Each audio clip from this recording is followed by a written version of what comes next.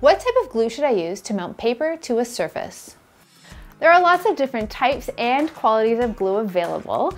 You need to pick a glue that will dry clear and doesn't have much water in it so that it won't ripple the paper that you're using. A spray adhesive or even a glue stick works really well. To mount your piece evenly and securely, cover the entire back of your piece with the glue of your choice. Then, very carefully, roll it out bit by bit onto your substrate, making sure that no air pockets are trapped underneath. Then you can take a clean piece of paper and a brayer and roll on top of your piece, making sure, once again, all those bubbles are out and that the piece is adhered securely.